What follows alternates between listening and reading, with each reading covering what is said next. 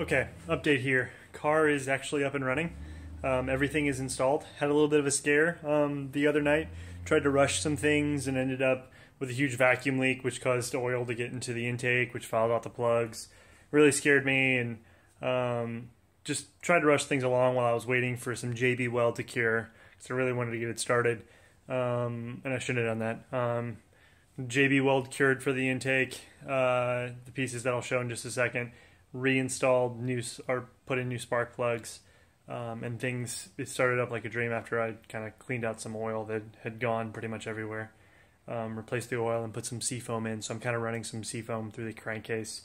Ran some through the intake as well, so I'm able to go and boost, but I'm kind of taking it easy for the next like about 100 miles, and then I'll kind of go from there. But so I'll show you what I got. The last little bit, I think last left off with the oil feed, return, coolant line was pretty easy. Kind of didn't really go too far into depth in that, but so you can see the intercooler's installed, obviously, and the intake is installed. Those are the two things that I did, which the intake or the intercooler, pretty easy, obviously. Just, again, use that G plus Y pipe. Goes on pretty easy. It's too long for WRX, but perfect for us. This build, and then obviously the throttle body, and then the blow-off valve, which you're going to have to vent atmosphere because you just don't have the room between that and the throttle body. There's just no room. So we'll go over, well, I guess I can go over the vacuum line while I'm over here as well. So this is the vacuum line that goes to the blow-off valve, and what's going back here is to my actual boost gauge in the car. So this vacuum line, we're going to trace it all the way down. Actually runs to right here. So I installed a Y here to Y off. This line would just normally go right into the block or the intake manifold. So I Y'd off, and that's where I get this, and then it Y's back to where it would normally go. Really easy, just installing a Y right there, or a T.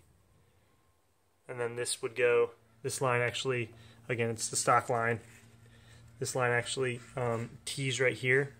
One part goes to this sensor right over here, and then the other part actually goes down and around to the fuel regulator. Kind of see it right down there. That's it. Okay, so that's the vacuum line intercooler setup. Pretty easy. This is where it gets a little bit more complicated, and just, oh man, this was just fun. Okay, so obviously this is the air filter MAF. We're doing a MAF install here, not MAP. So then we have a 3-inch to 2.5-inch elbow. You can buy this on eBay or on Amazon. I think it was like $10. And then this is where the magic really happens. Showed the Cobra head that's going to the turbo. Showed that in the last video. This is a 2.5-inch pipe that I got from, it's an exhaust pipe from AutoZone. Pretty cheap, it's like $3. And then I just have brass fittings going in here. So these brass fittings are in sizes of 5/8, 1/2, and then 5/8. You can use different sizes. That was most convenient for me because that's what I had laying around. These can get kind of pricey, so let's go through each one. So again, you're just going to drill a hole with like a step drill bit, and then just kind of screw these in as far as you can, or pretty far. You don't have to go all the way in, and just make it really tight. And then I JB welded it, which you have to let sit for a day. So first one, 5/8, 90-degree elbow off the 5/8 to another 5/8. This is all fuel or PCV line. So again, because oil may be coming through here. And then this goes down and around. There's an adapter from 5/8 to 3/4. That 3/4 goes into the idle air control. So that's that one. Kind of a tight fit, but this all is. Second one, this is going to be the 1/2-inch. So 5/8, 1/2-inch, 5/8 adapters. So 1/2-inch pipe all the way down to right here. And that's for the crankcase ventilation. So I showed in the last video, I took the 3/4-inch pipe that was originally on this idle air control, which was about 8 inches long, and took the one off the crankcase and then replaced it with the one that was here. So it comes up to about right there. And then I actually cut the little access that I had left and used it here. So again, take the 3/4-inch hose off of this from the stock one, put it on the crankcase after you take that hose off there. It goes down like this, put it down there, and then cut the excess off, till it comes up right about to the other control there. Cut the excess off, and that's where you're going to be using for this adapter here. So it comes up to about right here, and then there's a Y, there's a stock Y that I used. Part of it goes to the PCV, which is right here. Make sure you put a hose clamp on that. And again, the other part goes to the intake. Again, keep these separate. Don't try to do it all in one nipple. You'll regret it. Probably have some idle issues. You don't. Some could be getting vacuum. Some could be getting boost. You don't want to just keep them all separate. Okay, so the last one, 5/8 adapter to 1/2. Again, you could have just done a 1/2. I could have just done 1/2 here, but I had this adapter already and wasn't that big of a deal. So 1/2 to this T, if you will. That goes from valve breather to valve breather. And that's it. That's no one really goes into the intake or the vacuum too much, but that I think that'll come in handy for most people as well, because I had to kind of figure out that on my own the first time. The other issue that we're into, so I got the car up and running after I changed the plugs out and installed the intake. Everything was running great. When I was driving, when I was idling, it was kind of surging, and it would run like pretty rich. So I knew probably there was like vacuum leak somewhere, or some form of leak. And I had this same problem on my previous build. And if I wouldn't have, it took me forever to figure this out on my previous build, and it would have taken me a while here as well if I wouldn't have remembered it. So this will come in handy for people too. So having idling issues, cars running great otherwise, but just kind of a lobing or surging idle where it's kind of just jumping up in the RPMs, it's stalling. So with the blow off valve here, again, we're vent to atmosphere. Normally this would be running back into the intake. We can't do that. We don't have that option. And you may not even use the stock blow off valve. You may use an aftermarket one that's still vent to atmosphere. If you're using a vent to atmosphere, what happens is this line right here, which is a vacuum line, it pulls kind of on the spring that's inside. And there's also a vacuum coming from here, but this vacuum is going to be a little bit harder because this is more full. This is direct like on that. So it's going to actually pull the spring open slightly at idle. And then when you actually are driving the car, it kind of like offsets, so the valve actually isn't open. So what you need to do is, and you can kind of see from here, is crush the blow-off valve. And you can do that in two ways. You can put it in a vise, which is probably the cleaner way to do it. I did this on my previous car with a vise. I don't have a vise anymore. I lost a bunch of my tools, so what I actually, you can use a C-clamp as well, but what I actually did was just take like a ball peen and just kind of lightly tap. Again, you don't want to bang on it like as hard as you can. Just tap right here in this area. Just kind of round it out, like tap here, here, here, here. You can bang it directly in the middle, but it's kind of harder to hit it. And then just don't pound it in until there's nothing left. I mean, give it a good decent, like, I'd say about, quarter of an inch, maybe ½ inch in. And what that does is it creates more spring tension on the blow-off valve. So now that spring, and then there's not as much play between that and the actual spring anymore. So in so doing, I did that actually while the car was running, because I knew it was the problem. Again, I was like, what was that problem that I ran into last time with the, I thought, and I remembered, and so I was like, it was the blow-off valve. So I just like tapped it literally with a hammer, and the first tap I gave was a very light tap. It already stopped like surging, and I was like, that was the issue. Now I remember. So that's another tip there, because most people will probably be running that valve.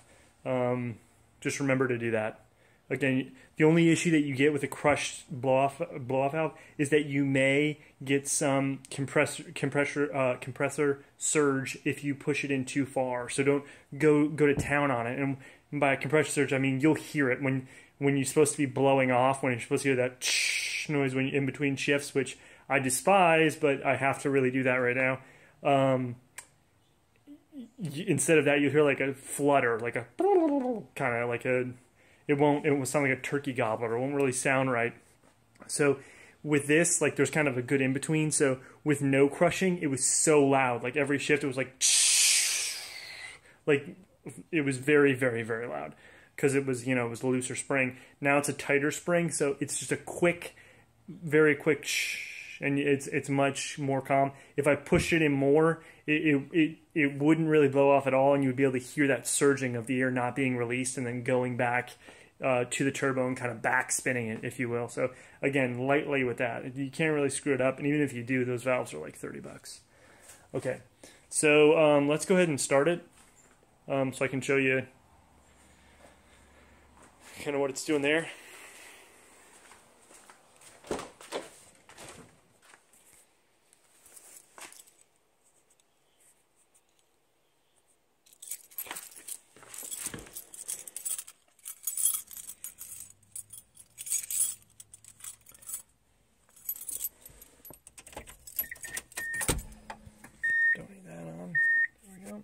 Okay, let's give it a start.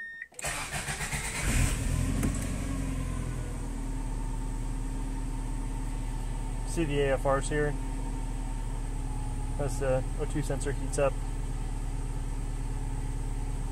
Vacuum looks good. It's obviously cold, so it's going to run a little bit rich. But yeah, sounds really good.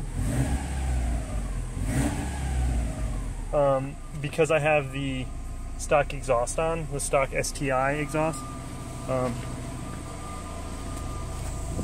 it's really pretty quiet back.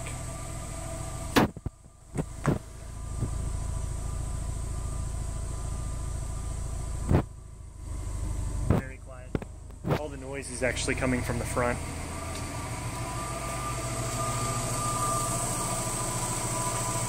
Yeah. Okay, let's turn it off here. I will make a couple more videos. One being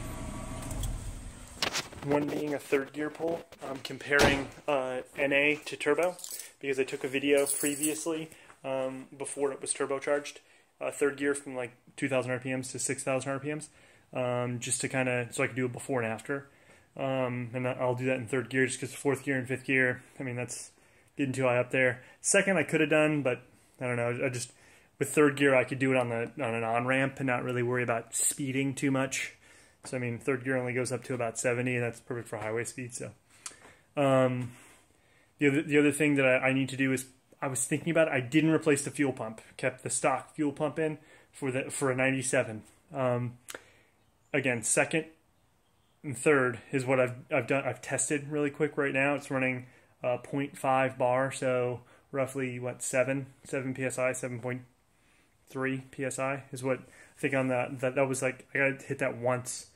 So the AFRs are around high 11s. I'd like them closer to low, or mid or low 11s.